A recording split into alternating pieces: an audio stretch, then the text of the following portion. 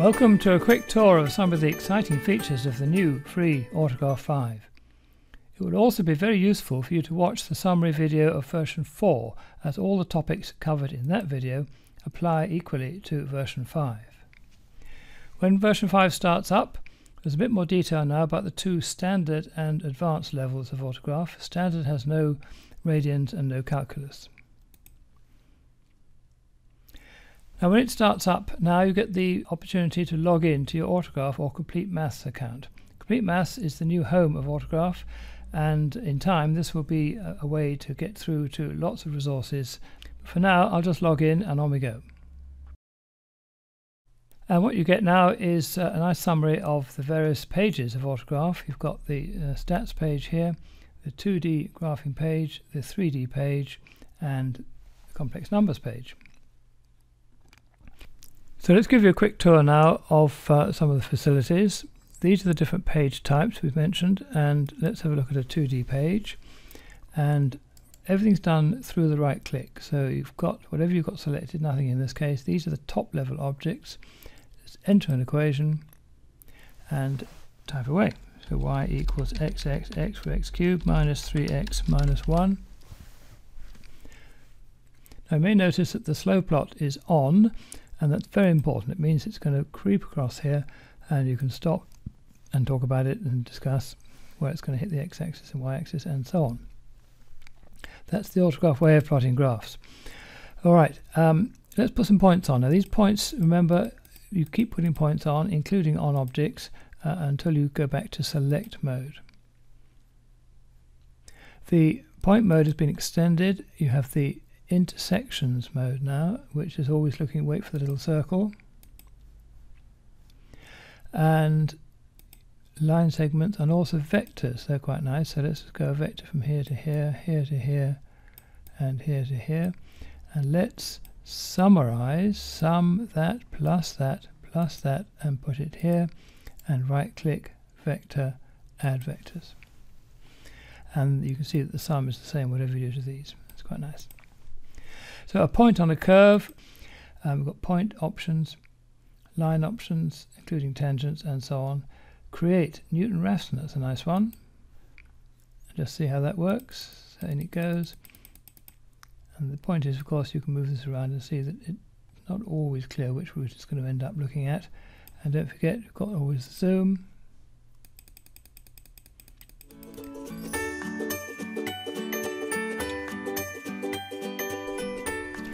Let's have a look at some geometry now, and you'll notice that I've got a finished solution here of this particular theorem to do with circles, which is quite nice, and I have another file here which is the beginnings of it, and I'm going to show you how it all works. So it'd be quite nice to have these two side by side.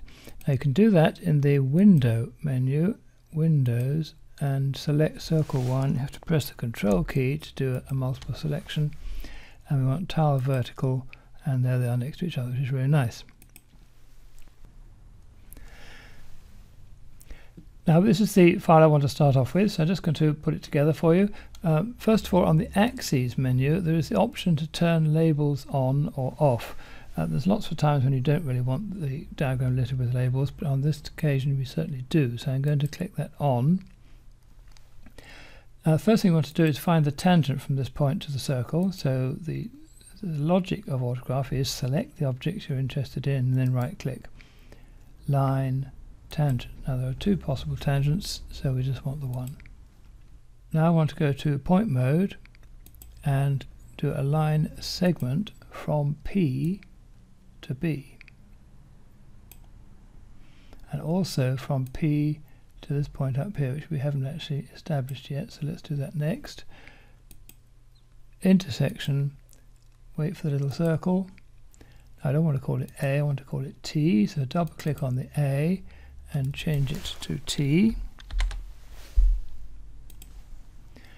So P, and we want this point here. This is another intersection point. Wait for the little circle. Select and drag the A over there. We also want this line segment as an item, so we go again to here and go from here to here. and we want to go from P to T. You'll notice that that is called E, if we can grab it. Yes, we can.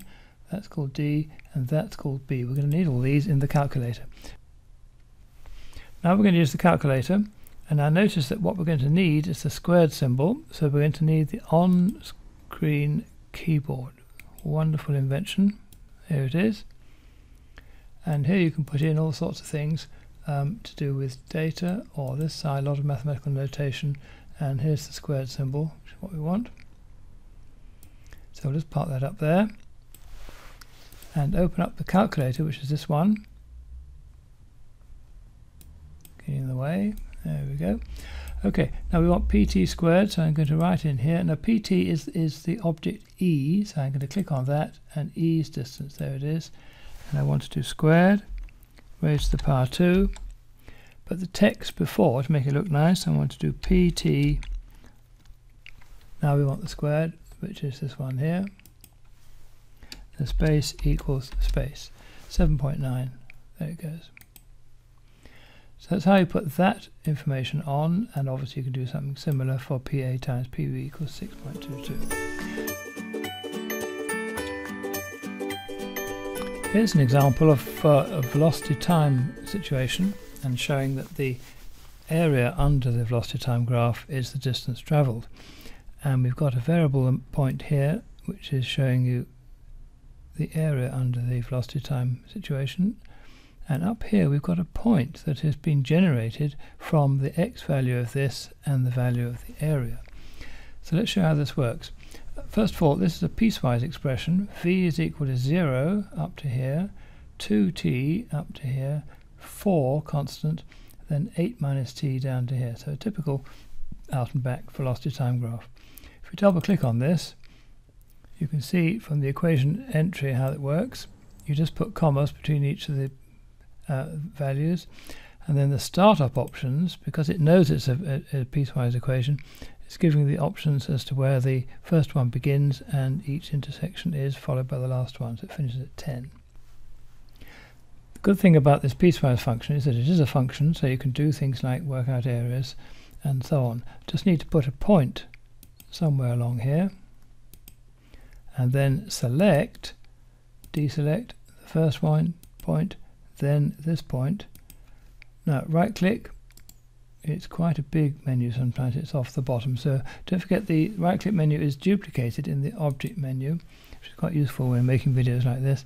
So go to create, because it doesn't fall into any of the other categories, create area, then the area dialog, the one that produces a nice pretty pattern like this is Simpson's rule, but there's a general one as well, rectangles, midpoint, trapezium, Simpson. So we'll do Simpsons with say 15 divisions. That'd be enough. So that definitely is an object in its own right. It has a value, and so does this have a value as well. So I'm going to select this point here and the area, and then I'm going to use this feature here, which produces a new point based on attributes of objects that have been selected. And you can see that the x value of this point here is the x value of the new point, and the area is the other one. So the area at the moment, but 2 or 3, so it's going to be a point up here somewhere, and there it is. And the lovely thing about this is that as it moves around, so you can see that it takes characteristic shape. When the velocity is a linear function, the displacement is a quadratic. When this is constant, that's going to be a straight line.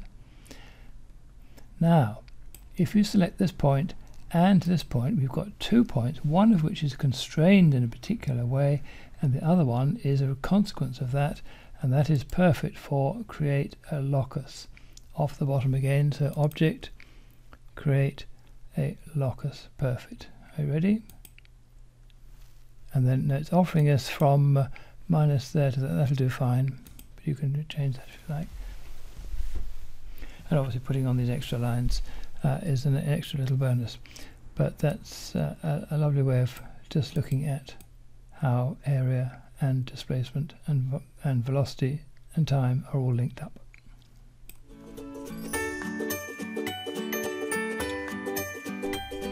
Now a little exercise in introducing the concept of a scatter diagram, And you can see that I can move these points around, and that whatever happens, the line of best fit, which by the way is not supposed to extend beyond its natural limits. Extrapolation is something you do with great care, but it shows the mean as well, and it shows that the line of best fit always includes the mean. So how do we do that? First of all, grab the hand and move it down to here. We don't need this, so let's do axes, don't show the key. Alright, now we go to point mode and we stick some points on. I'm going to hold the shift key down as I do so, and so they're all selected. Don't put many on, just enough to prove the point. Now right click, line, Y on X regression line. There you can see that it shows that quite nicely, and you can move it around, but it's very, very important, I think, to show at this stage that the mean lies on that line. So right click, point, mean, and sure enough it does. What you can also do with these points selected is right click, convert those to a data set. Now they've changed, they're just a single object, one click and they all wake up. Double click and you can see this is the data you have created, and that's where you can paste data in, of course, from a spreadsheet to do more analysis.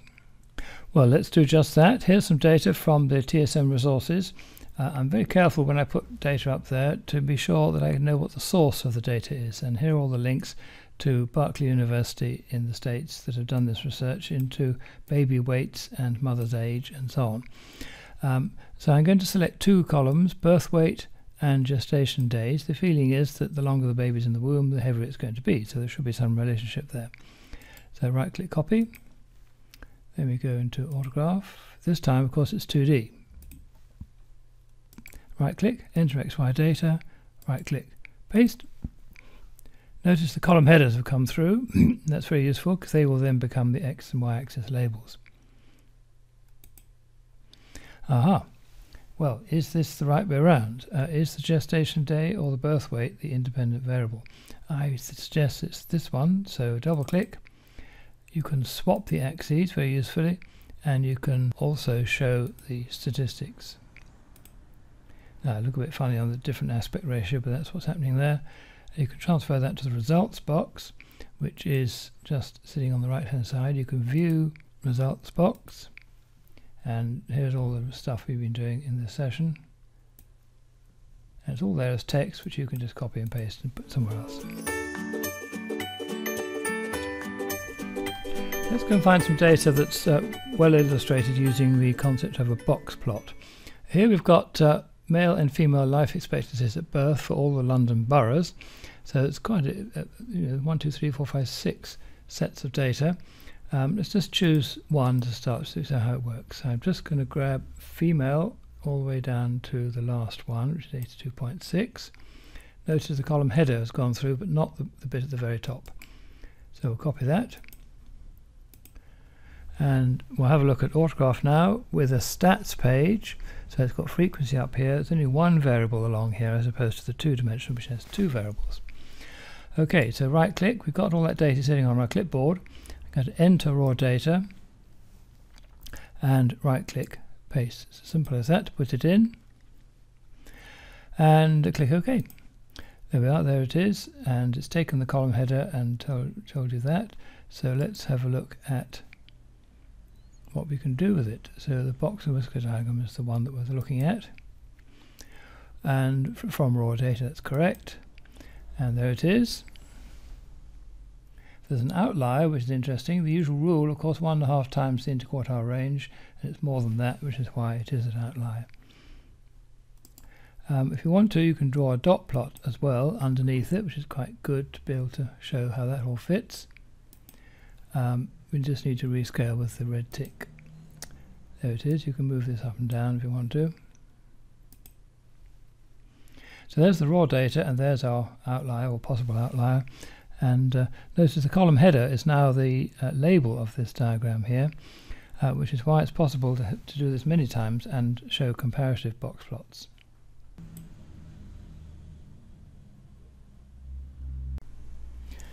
Well, that's probably about enough for part 1 of this video.